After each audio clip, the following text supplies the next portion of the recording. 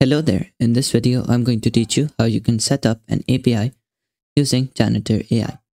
First of all, head over to Janitor AI. Over here, you're going to log in or register. I'm going to register into a new account. Continue with Google or Discord. Once you're done, you're going to head over to the top right and click this icon. Over here, head over to My Characters. Before you head here, make sure you actually have a character. In case you don't, you can hit Create a Character. Upload an avatar image for it. Choose the gender of your character. Choose the type of bot it is, a public or a private bot. Change the rating of it, either limited or limitless. Choose the character definition.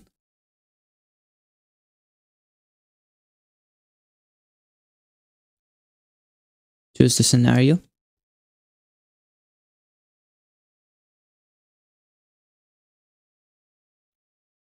Add some example dialogues.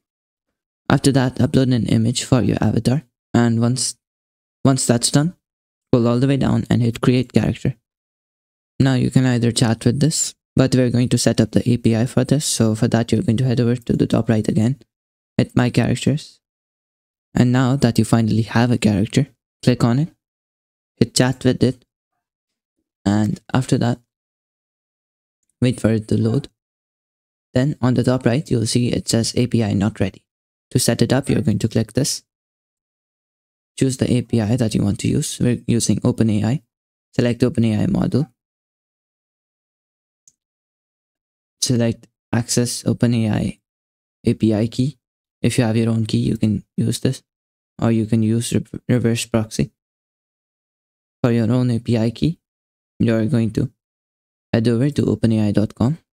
Click on it. Log in. Just wait for this to load. Continue with your Google account. And once that's done, select API. Now you're going to head over to the top right. Head over to Personal or View API keys. Over here, you'll see your API key.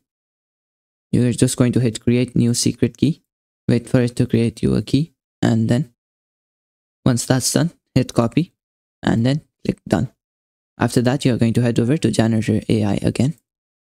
Over here, hit OpenAI key and paste it over here. Hit Check API key and just wait for it to check. Once that's done, add your custom prompt. You can also choose a preset down here. For example, default. And then hit Save Settings. That sums up the video. Thank you for watching and goodbye.